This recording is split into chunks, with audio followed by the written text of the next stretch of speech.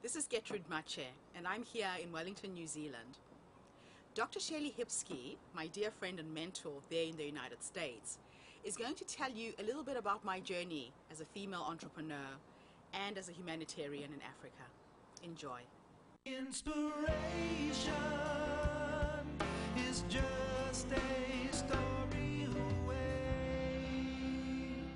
Welcome to Inspiring Lives with Dr. Shellie. I'm your host, Dr. Shellie Hipsky. All of our guests have conquered obstacles, risen above adversity, and have gone on to help others. Today's show involves a story that spans from New Zealand all the way to Africa.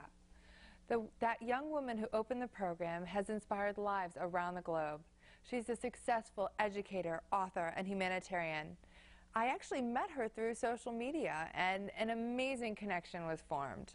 Until now, many of our meetings have been over Skype, but this fall, she will be with me at Robert Morris University as our International Rooney Scholar. Please welcome today's special guest, Getrude Matshe. Thank you so much for being here. It's good to be here, Shellie. Thank you for having me. Absolutely. I'm just thrilled. So we do have quite a friendship, don't we? We do. Virtual one most of the time. So you're here. Absolutely. So we're going to start way back. I want you to tell me about your childhood in Africa. Well, I was born in Zimbabwe, as you know. I'm from Southern Africa. Lived there most of my life until I was about 19. Then I decided to go overseas, to go and study in London, to do my first degree. That trip took me all the way to Norway, Denmark, Sweden, Switzerland, before I went back to Zimbabwe to get married and settle down. And then, as life would have it, when all the political trouble started in Zimbabwe in 2001, we had to find a safe country to immigrate to. Yeah. So we made a decision to come here, to America. And I was actually coming to New York in August 2001 and missed a flight because of a small misprint on my daughter's visa. So the US Embassy misprinted the passport number on the visa sticker. Okay. We were sent back to Zimbabwe. We were in transit in South Africa at the time. And when I went back to the US Embassy, they had changed all their rules because so many Zimbabweans were leaving because of the political trouble. And we were told to come back with a bank statement with $6 million, which we didn't have. Yeah, who would? They refused to correct an error that they had made. But if I had got on that flight, I wouldn't be talking to you today because the building where I was going to work went down on September 11. Oh my gosh. Gotcha. I was only spending 2 weeks in New York. My end destination was New Orleans. I had paid a deposit to rent a house in New Orleans that disappeared 2 years later with Hurricane Katrina. Oh my goodness. Yes.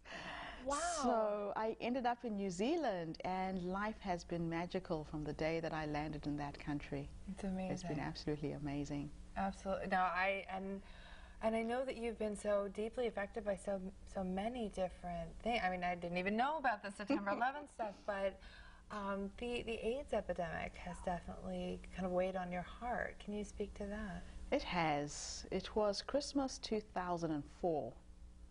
My parents had come to New Zealand for the first time. We were having Christmas lunch, and one of my girlfriends called and said, "Gertrude, switch on the TV, Oprah's in South Africa." And she had 50,000 orphans on a soccer field for Christmas. And that show made me remember what I'd left behind. I sat with my mum and we did a head count of the number of orphaned children on my side of the family. So my grandmother had 11 children. She had 34 grandchildren, and 19 of us have died from AIDS. So we did a head count of the kids, and we've got 49 AIDS orphans on my side of the family alone. I called my mother-in-law, did a head count on my husband's side, and found we've got 89 kids. So that's really what got me to finish writing my book. I wrote my book in 2 months. It is my spiritual memoir, as you know. It's called Born on the Continent. Ubuntu is the subtitle. And I wanted to share the Ubuntu philosophy, which basically in Zulu literally translated means a person is only a person through other people. So I couldn't be human unless you were human, acknowledging my humanity and vice versa. And that became my message Through the book, I got a lot of speaking opportunities. So I sell the book to raise money for school fees, for food, for medication, for clothing for the children. And in the last 7 years, it has taken on a life of its own. And I created the Africa Alive Education Foundation.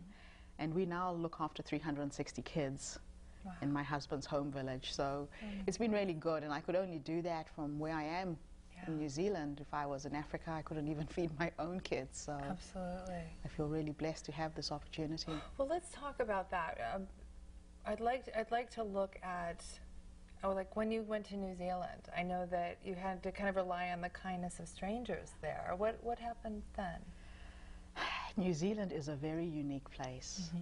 I've lived all over the world, Shellie, but Kiwis are welcoming of outsiders like nowhere else in the world. I remember landing in Wellington with a small suitcase, 3 kids, no work. Wow. We didn't even have enough money for my husband's air ticket. And the first house that I rented, my neighbors just came and knocked on the door and asked me what I needed. And somebody would walk down the street with a bed or a couch or a chair or pots or pans. And literally by the end of the first week, I had a fully furnished house. So I've been in an environment that's very nurturing. The people there are amazing, absolutely amazing. Awesome. Yeah.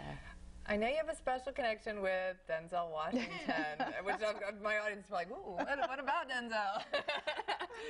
Tell me about Denzel and how that connection came to be. We only have about a minute before break. Okay, I first met him when I was 19. They filmed a movie called Cry Freedom. Okay. It was filmed in Zimbabwe because of apartheid. They could not film in South Africa. And I used to belong to a small theatre group, and I got a small walk-on, walk-off part in the film. Awesome. So I got to meet him before he was really famous. And he would talk to me every day. And if we fast track a year later, I got to meet him again in 2009. He came to New Zealand to film a movie pilot. And because there's very few Africans in Wellington, I had created a casting agency for movies like King Kong and Avatar. So whenever they look for people of ethnic origin, they come to me. And we get to act in all these amazing films. Not big parts, but we're there. Right. And he was filming this pilot. He picks my son, and I got to meet him again 23 years later in New Zealand. That's amazing. So it's been amazing. It is incredible. Okay, after this short break, Getrude will be back to talk to us about the Africa Alive Education Foundation. And you may be surprised to learn that you can use skills that you already have to help the people of Africa. You could be helping children one week and then enjoying a once-in-a-lifetime animal safari the next. Stay with us tonight and learn how.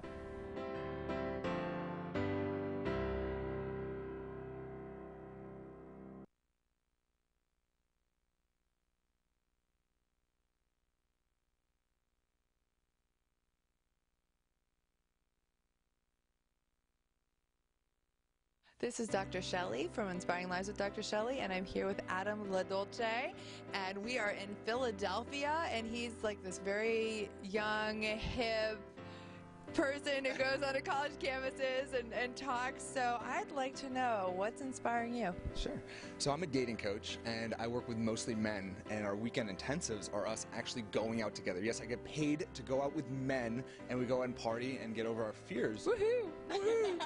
Of approaching women and feeling really comfortable doing that. So I'd say what inspires me most is when I'm working with a client and he's so nervous, like he's shaking, and you know, every part of his body is just telling him, don't do this. And finally he's like, you know what, I'm gonna go for it, overcomes that fear and talks to that girl, and her face lightens up and she's so happy to hear him, and then there's that connection. And I feel like it's that moment when he comes back and he's so excited, he's got his first phone number ever. And I mean, there's nothing more inspiring than that. Just this guy coming back, and all of his fears were totally irrational, and he realizes, why was I so scared? Remember, we want to know what's inspiring you, so be sure to go to inspiringlivesinternational.com and tell us your story. It's my pleasure to welcome back my friend Getrude Matshe, who's here from New Zealand. She's about to tell us about a fabulous organization helping the women and children of Africa. So welcome back, Getrude. Thank you. It's a delight to have you here in the States and to be on my show, of course. So back when we met, we started working with Tori and Betsy Burak out of Los Angeles, and they were doing the Love My Whoobies blankets, and we were both enamored with this thought because I was able to take the blankets to the homeless shelters here in Pittsburgh. They took them there in LA, and then of course you went global. Can you talk a little about that? Oh, it was fascinating. I had 40 blankets to give away. So awesome. And we went from village to village, just stopping women in the streets who were holding babies and handing out these amazing blankets. And you remember I got the orange ones? Yes. They were so bright and so vibrant. And in every single place I went, I mean, I went to the orphanage as well in Bulawayo that I support, gave out blankets there. We went to the Victoria Falls.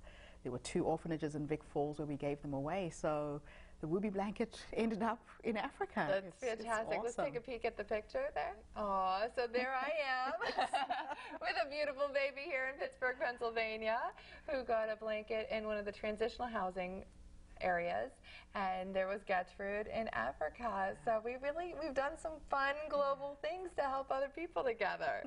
Can you tell us about the Africa Alive ambassadors? That sounds so neat. I want to check it out. Well, it's been an interesting 7 years, Shellie. I had to be really creative about raising money for the kids. And my first ambassadors were 3 friends. Lena Long is from Auckland in New Zealand.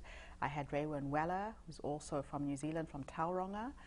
I had another lady from the South Island who came with me on a trip to Zimbabwe.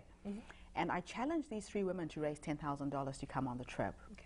$5,000 would cover their flight, their accommodation, food, transport, and $5,000 would go to the foundation. And it was amazing what we did with the first trip. We literally transformed a school that was dilapidated and condemned. And we came back, we created a 10-day miracle.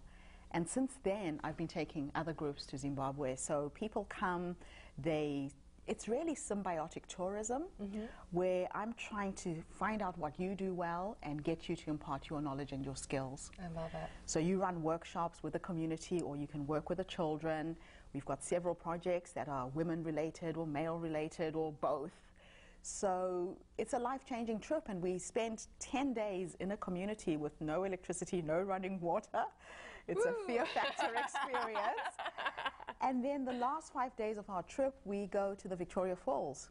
Wonderful. And we bungee jump off the Victoria Falls Bridge. You go whitewater rafting. You go for a walk in the bush with a pride of lions. Wait, let's see if we can get to those pictures, because I know that we have pictures of the children and the kids. Oh, there you are on an elephant. Yes. Look at that, check you out. I cannot sit here and say, whoa, what's up? Oh, man, it is the most humbling thing I have ever done. I can't imagine actually petting. That's not a little tabby cat. No. So how do you match up people with their skill sets so that they are really in that sweet spot of something that they love to do? Because that's how I am with my Inspiring Lives team. I love to figure out what makes them tick and put them in there. It's all about tapping into people's strengths and finding out what they do best and what they love to do. Absolutely. And when you're playing in your area of strength, then it's not work. Yeah. It's fun. It's about having fun. Exactly. And that's what these trips do. People come and they share their skills, and it's transforming not just for them. They impact on generations to come in terms of the community that we're working with in Zimbabwe. That's awesome. I love it. You know, my family, I know that one of the reasons that we really sort of bonded was that my family's done a lot of work, volunteer work for people with AIDS, particularly my mother. She's really reached out over the years for decades, you know, since the epidemic came to this country, and she, you know, nurtures people through AIDS. I can only imagine, you're my friend, and I think, you know, you work with, you know, these babies and they have AIDS, and I don't know how you can continuously go back, and how do you heal your heart? How do you do it, Getrude? I have to do the work. I sometimes think how lucky I am to have escaped this pandemic. And when I work with the kids, I imagine that they're my kids. Yeah. They could be one of my babies. Yeah. And that's the point that I stand from. And it's really sad because sometimes you come back from a trip and one of the babies has died. And I have to take a deep breath and just remind myself that I have to keep going. Yeah. That's the reason why I'm there. Yeah. And I stand as their mom. You really do. It's amazing to me. It's a beautiful testimony of your strength and your hope for all of Africa and the world. And that's just so beautiful. And I want to thank my friend. I want to thank you for that. Thank you. You're doing fantastic work. Thanks, You Shellie. really are. Whew, okay. Up next, Jennifer Hain joins us with this week's Gratitude Giving segment. Then Getrude returns with info on her latest amazing project. Don't go away.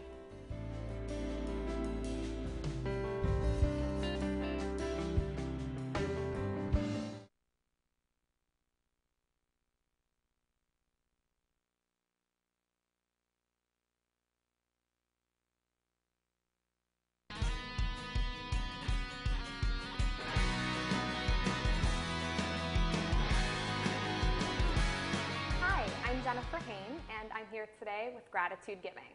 Today we will be representing an organization called Thistle Farms.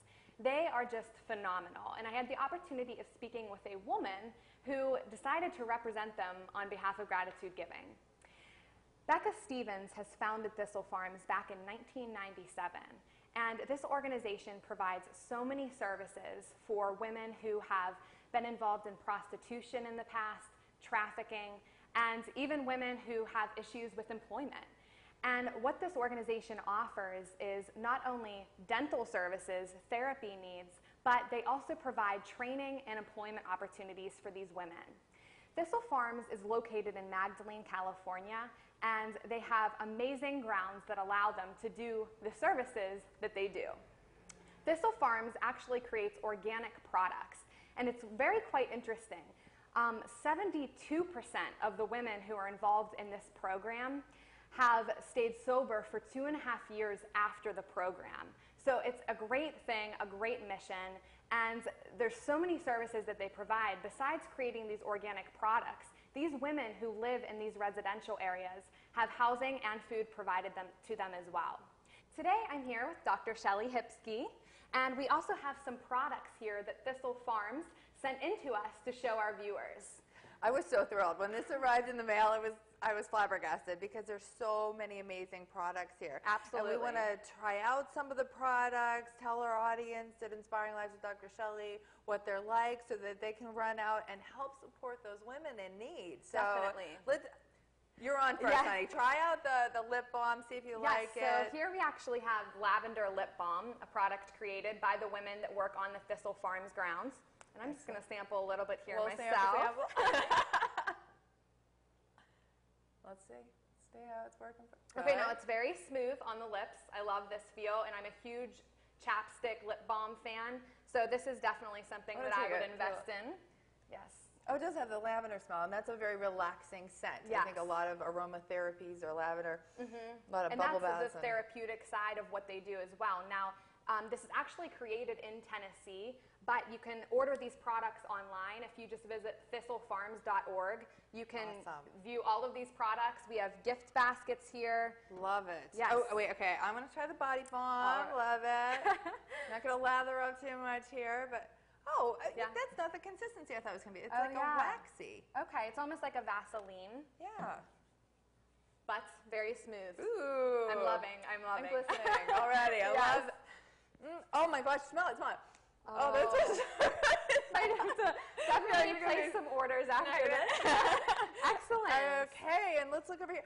What I loved about these, the little gift bags, they came with some of these things in here, but then it also came with a card, and this says, meet one of your seamstresses. So this is a woman who created this through a company called Iban, the Fabric of Change, and it says that our seamstress today was Abina, and she's age 18, and she wants to follow in her grandfather's footsteps and lead her country as a military officer. So, I mean, these are all women serving other women to get to where they need to be in life. Exactly. And become empowered. The whole message of what we're delivering here on Inspiring Lives. So, and that's the unique thing about this organization, Shellie, is that when you do purchase these products, you actually get to see who they're benefiting.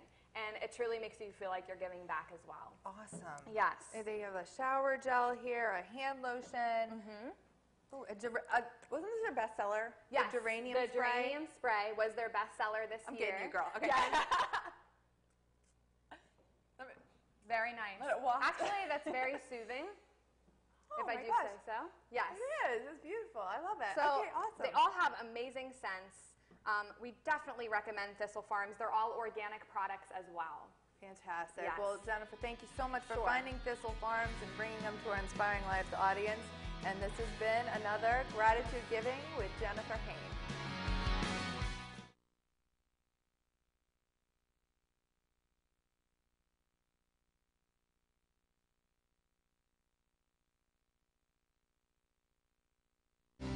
Dr. Shellie Hipsky's latest book, Ordinary People, Extraordinary Planet, is inspiring lives around the world. Find your copy at major bookstores and on Amazon.com. And welcome back to Inspiring Lives with Dr. Shellie. We've been talking today with my New Zealand friend, Getrude Matshe. Her Africa Alive Education Foundation is helping children in need. Getrude has discovered the power of giving, and now she has an exciting new book project that involves some of the world's top motivational and inspirational speakers. So I really want to get into this book. It sounds I want my copy. I can't wait to get my copy signed by you, of course. But what is this power of giving? I think we both have it ingrained in our own hearts. But talk to me about it. I found that the more I give, Shellie, the more comes back tenfold. And it doesn't always come back from the people that I help. True. It comes back through these magical synchronicities like this, you know. Yes. And I wanted to write a book to share stories of how other people have given and how that's impacted their lives. Wonderful. And I started interviewing very famous authors in America and put together this book called The Power of Giving, which is coming out in December. Wonderful. Well, I can't wait to see it, but I know that you've made these incredible connections with these famous authors. So let's take a peek at who some of the people that are going to be in the book. Tell us about this. Mark Victor Hansen is one of America's best self-published authors. He wrote the series of books called Chicken Soup of the Soul. Yes. And I met him through a weird series of coincidences. He had just come back from Africa on a safari. And on the last day of his safari, he was invited to go to an orphanage in Kenya, to the largest orphanage in Africa. Wow. And all he did that day was hold the babies. We don't have enough people to give the children physical contact.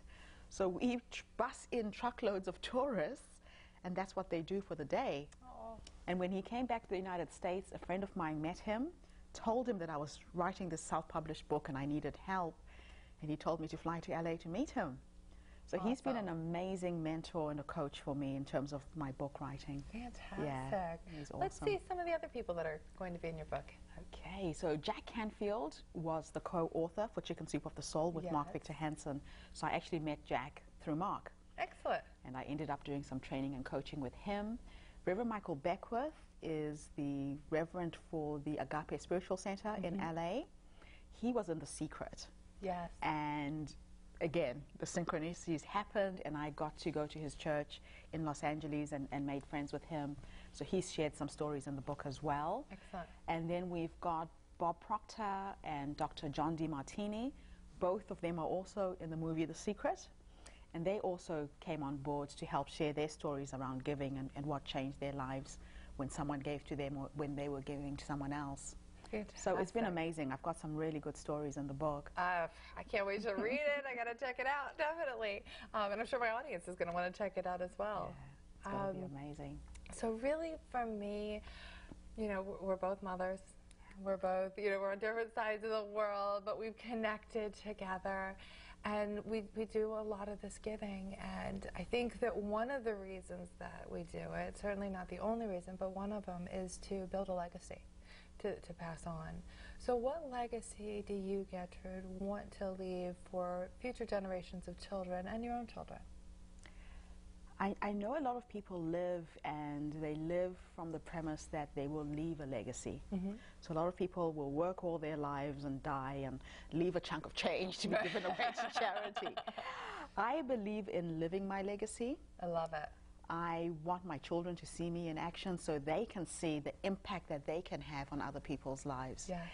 And I do believe that the world's problems are very small, and if we each play a part in solving those problems, we can do some amazing things. So my legacy is to inspire people to take action, to just do a little something. I mean, it could be in your neighborhood, it could be visiting a rest home, it could be taking part in the homeless shelter. It's just those small things that make a difference in other people's lives.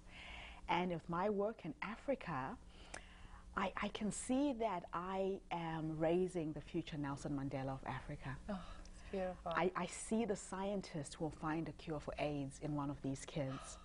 And all I have to do for now is just be a mum for them. I love it. And just allow them to be little children. I love it. And I just want to thank the marvelous Getrude Matshe. She's an incredible woman. She is a mother for so many. She lives in New Zealand, and she helps the women and children of Africa. She is truly a global success story, and I am honored not only to have her as a colleague, but as a dear friend. Until the next time, I'm Dr. Shellie Hipsky, and remember, inspiration is just a story away. Find your way. The love you give comes back to you through everything you do. And looking back, the person